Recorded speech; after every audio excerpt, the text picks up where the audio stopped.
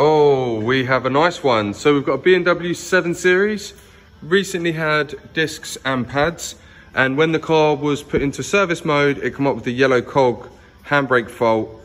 There's an emergency pull in the bonnet that you pull to release the handbrakes. The handbrake did actually get stuck on. So we're going to replace the module. This is what the module looks like. It's both handbrake cables, big old module, bloody expensive part. And this is where the module lives. So you've got to take both discs and pads and calipers off while my glamorous colleague beats that up. And we're going to take you through on how to remove it all and strip it all down and replace it. First thing you do is when you go up inside the boot, you'll see this little thing sticking up once you remove the boot line in. That's the pull to release, and you unclip that and push that through, and we can get moving. Okay, so 2 Allen keys to remove the caliper, push it back, and then you've got 2 18s for the caliper carrier, and then 1 grub screw, another Allen key for the disc to come off. Now, we need to get to that little piece in there to release the handbrake cable, and then unthread it all the way back to that module under the car, so up and over the subframe as it comes out, as it goes back in, just with working parts. So we're gonna have to disassemble some of the handbrake, well, drum brakes for this. Always a good day when you're messing with drums. We're gonna wind the adjuster flat, so a little bit of loose juice. Then you just wind that round. This is also another way of adjusting your handbrake. On certain models like e66s and stuff like that, you can do it by taking a wheel bolt out. All right, that is adjusted flat. Now, I think, to make my life easier, we're going to be undoing that at some point, but we're going to unhook that and just take 1 shoe out, which will probably entail taking both shoes out. But we're going to try just taking 1 out just to get to the hook thing where the cable sits. Sorry, my brain just went completely blank now.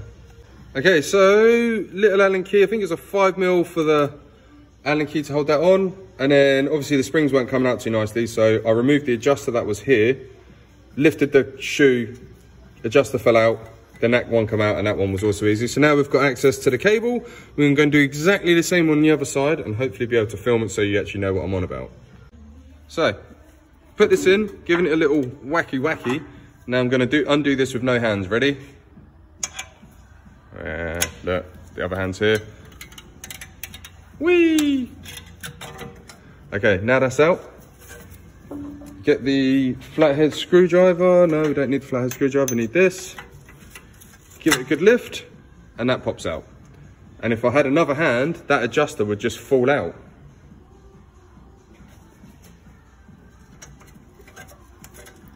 Would you look at that? So that comes out, that just hooks into the cable, and then it folds round on itself, and as you pull it, obviously it pulls back and handbrake is applied. So now handbrake cables are nice and free. We're going to start unbolting them. I think there's something that holds them in on the back of the hub. I'll double check that, and we'll show you how to get all the handbrake cables out.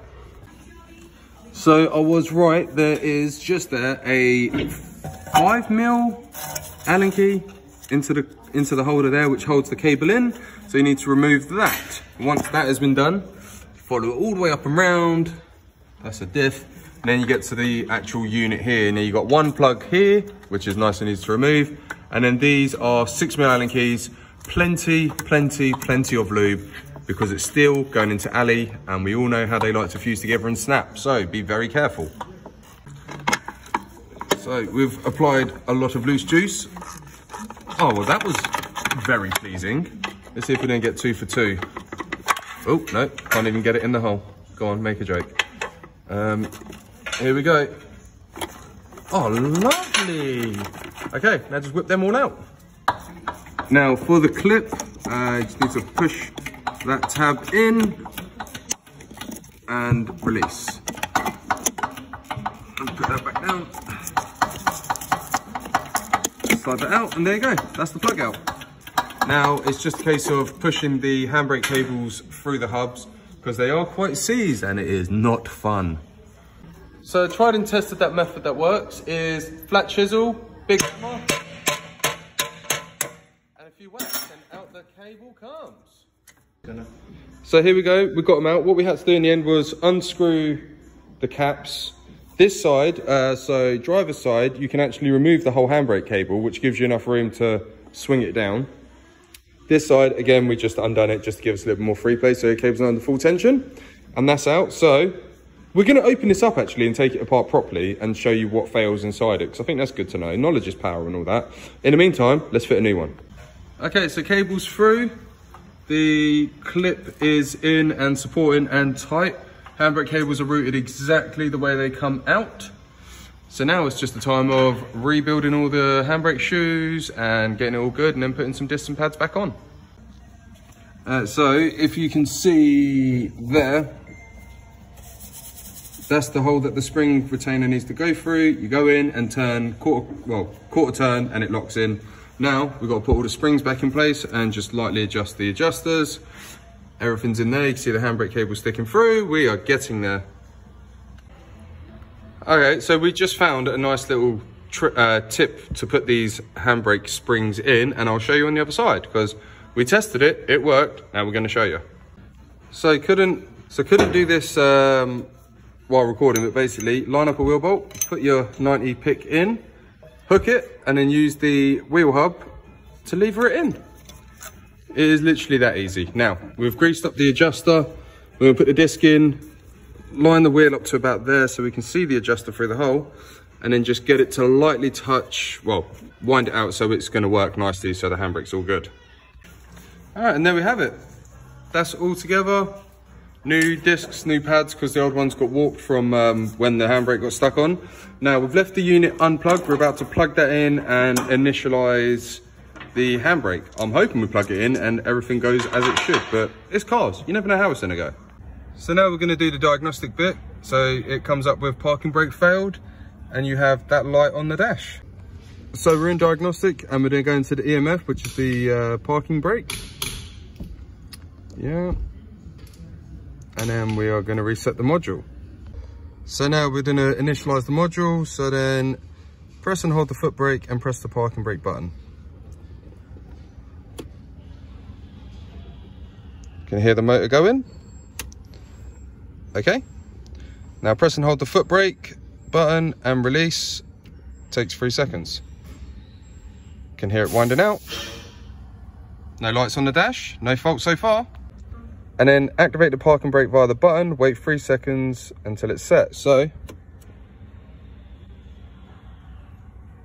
no faults. And then we're gonna release, well, let's press OK. Now release. Push the foot brake. Oh, this is fruitful. And it's done. Reset complete. No fault codes. Happy days. One thing that I wanted to show you, but I couldn't because it was in the air. This is the emergency pull to release. So if your handbrake ever does fail or anything like that, you grab it and you give it a serious yank. And when you do, that will release the handbrake. That is the manual override, people. And you put all of your customer stuff back in the boot and then you close it. Then what you do once that's all done and you've torqued the wheels up, which we have done, you take it for a road test to make sure everything is a-okay. Because don't forget, we have replaced brakes and we have replaced everything. We've had a lot apart. So road test is imperative. Road test complete, everything is working. This one is done.